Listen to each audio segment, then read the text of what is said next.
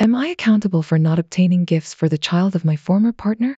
The intricacy of our situation stems from the shared custody of our 16-year-old son and the intricate dynamics established after our separation 6 years ago.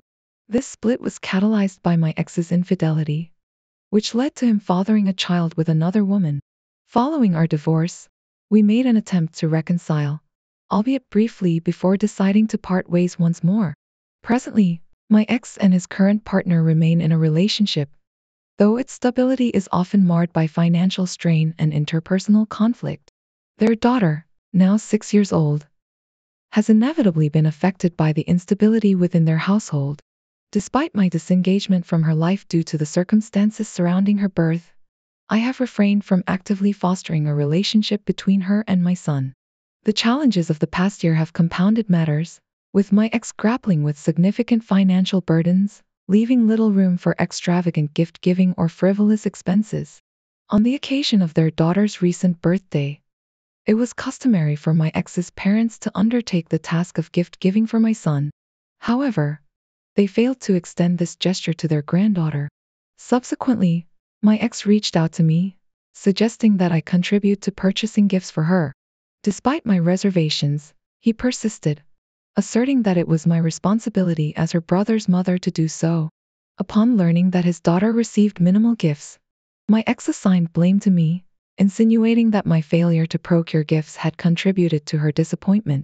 When confiding in a friend about the situation, I was met with the suggestion that my ex's daughter may harbor feelings of neglect compared to her half-siblings, exacerbating her sense of being unwanted. Confronted with these accusations, I find myself grappling with the question of accountability. While I maintain that my actions were justified given the circumstances, I recognize the importance of exploring alternative perspectives and gaining deeper insights into my role within this intricate familial dynamic. I find myself more inclined to place a greater share of the responsibility on my ex-partner, given that the dissolution of our marriage stemmed from his betrayal through infidelity. It raises the question, why isn't he taking the initiative to purchase a gift for our son to present to his half-sibling? Typically, isn't it the parent of the child who cheated who should handle such matters, rather than expecting the betrayed party to shoulder the burden? After all, the child is innocent in this situation. Yet that doesn't automatically translate to an obligation on my part to provide gifts. Speaking of the custody arrangement, while we previously shared custody, there has been a noticeable decline in the time my son spends with his father over the past year. It's worth considering whether my son's desire to give his half-sister a holiday gift should be guided by his own sense of responsibility as an older sibling, rather than feeling coerced by his father's expectations. While I don't feel obligated to finance such a gift, I do recognize the value in assisting my son in selecting a thoughtful and age-appropriate present, which could serve as a meaningful bonding opportunity between us. This gesture acknowledges the innocence of the child without diminishing the shared pain my son and I have experienced as a result of the entire situation. In reflecting on the situation, it becomes increasingly apparent that the burden of responsibility should not fall on my shoulders alone. Furthermore, drawing from personal family experiences, it underscores the importance of instilling responsible financial habits and setting appropriate boundaries. It wouldn't be surprising if my ex were to seek financial assistance from our son in the future, once he achieves financial stability. Therefore, it's essential to prepare my son to navigate such situations with clarity and confidence. When my ex attempted to assign blame to me for not purchasing a gift for his daughter as her brother's mother, it only served to highlight his sense of entitlement. While the child may be innocent and deserving of empathy, it's important to recognize that she has no direct connection to me, and therefore, my obligations toward her should not exceed those of any other child facing hardship. The audacity of my ex in expecting me to finance gifts for his affair child's birthday is a testament to his misplaced entitlement and disregard for boundaries. The episode unraveled a few weeks back, shedding light on a profound dilemma. Am I the a-hole for demanding my ex return my family baby blanket after learning the truth? At 27, I found myself in the unexpected revelation that the baby girl I believed to be mine actually has another father. It all came to light when I stumbled upon images of her with my ex-girlfriend of 5 years. A man reached out to me, claiming involvement with her and unaware of her relationship status. After a paternity test, It was unequivocally established that I'm not her biological father. Consequently, my ex relocated from our shared apartment, taking our child with her to reside with her mother. The gravity of the situation deepened when I realized that my great-grandma's meticulously crafted baby blanket, a cherished family heirloom passed down through generations, was nowhere to be found. This blanket holds profound sentimental value traditionally bestowed upon each newborn in our family, and I intended to continue this tradition with my own offspring. Driven by a sense of duty to preserve this familial legacy, I confronted my ex at her mother's residence, adamant about reclaiming the blanket. I underscored its significance and my desire to preserve it for my future children. However, my ex contested, asserting that it was gifted to our daughter and hence exempt from return. My stance remained unwavering. This blanket was earmarked for a child I was misled into believing was mine. With the dissolution of our relationship and my newfound awareness of the truth, neither my ex nor the child maintains a familial bond with me. Thus, I implored for the blanket's return, stressing its rightful place within my family's heritage. After a tense exchange, my ex relented, surrendering the blanket to me. However, the ordeal didn't conclude there. The subsequent day saw her mother resorting to social media, falsely accusing me of theft.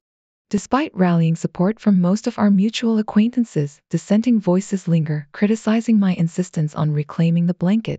Yet, the crux of the matter remains undiminished. The blanket symbolizes my family's lineage, serving as a custodian of our generational legacy. It was never mine to relinquish, and my ex's failure to acknowledge its significance underscores a lack of respect for our shared heritage. Therefore, in asserting my right to reclaim the blanket, I refused to be painted as the antagonist in this narrative. Instead, I upheld the values of familial integrity and heritage preservation, safeguarding a cherished artifact for the benefit of future generations. She deceived me into believing I was the father, leading my family to develop an attachment to a child who wasn't mine. Now, I'm grappling with the aftermath of her deceit. Those who are siding with her fail to grasp the gravity of her actions, reducing my predicament to a mere blanket issue. However, this blanket holds profound familial significance, and reclaiming it serves as a necessary step in distancing myself from her deception. Moving on to the next tale. Am I the a-hole for labeling my mother-in-law as irrational and ejecting her from my husband's abode because she essentially wants him to abandon me? My husband and I recently welcomed a beautiful baby girl into the world. His mother, a self-made entrepreneur, used to inspire me. However, her demeanor shifted when we announced our pregnancy. While his father expressed joy and anticipation at becoming a grandfather, his mother's reaction was starkly different. She immediately questioned our plans and suggested termination, expressing concern that a baby would hinder our career aspirations. Despite our assurances of having a well-thought-out plan, she remained skeptical. Fast forward to a few days ago, she proposed an unsettling experiment. I would become a stay-at-home mom for the remainder of the year. This suggestion was not only intrusive but also undermined our carefully crafted plans and my personal autonomy. Her insistence on dictating our life choices and disregarding our autonomy reached a tipping point. In confronting her about her unreasonable demands, I referred to her behavior as crazy and demanded her departure from our household. While she may have achieved success in her own right, her attempts to impose her beliefs onto our lives are unwelcome and unacceptable. Our decisions regarding parenthood and career trajectories are ours alone to make, and her interference crosses a boundary that cannot be tolerated. Proposing a rotational living arrangement for my husband, where he could alternate between our home and his parents', seemed like a sensible compromise to ensure he could recuperate after demanding work or school days while still maintaining contact with us on weekends if he so desired. However, I was taken aback by his mother's vehement opposition to this proposal, as she adamantly asserted that he bore no obligation towards our daughter. In her view, I had imposed the consequences of an unplanned pregnancy on him alone, suggesting that I should assume sole responsibility for our child and implying that our marriage might inevitably suffer as a result. Her audacious suggestion left me speechless, prompting me to swiftly escort her out of our home, rejecting her proposal as both ludicrous and deeply hurtful. Upon my husband's return, I recounted the encounter, and together we resolved to sever ties with his mother, recognizing the toxicity of her behavior. Yet, despite our decisive action, Her words continue to linger in my mind, casting a shadow of doubt and guilt over me.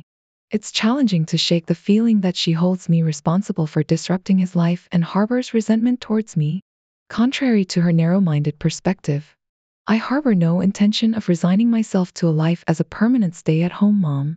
My passion for architecture burns as fiercely as ever, and I eagerly await the opportunity to return to work and immerse myself in my profession once again.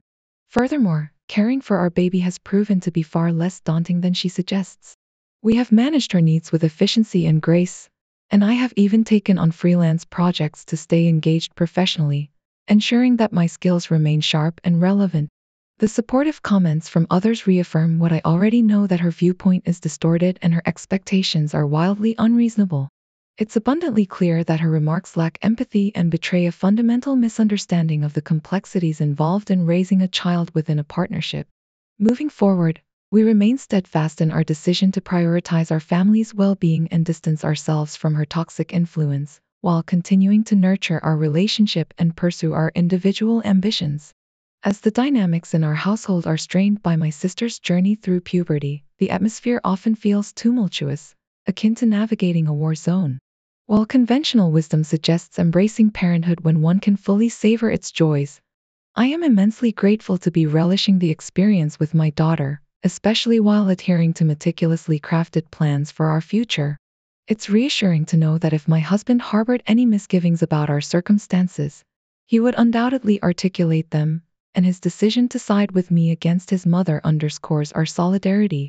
I want to clarify that my intent isn't to cast aspersions on any particular age group or parenting philosophy. Rather, it's an acknowledgement that each person's journey is unique, and what works for one may not be suitable for another.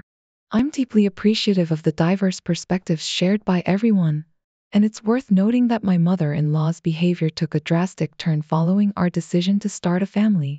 Turning to the recent altercation with my sister, it was born out of mounting frustration as she persistently pressured me to join her and her family.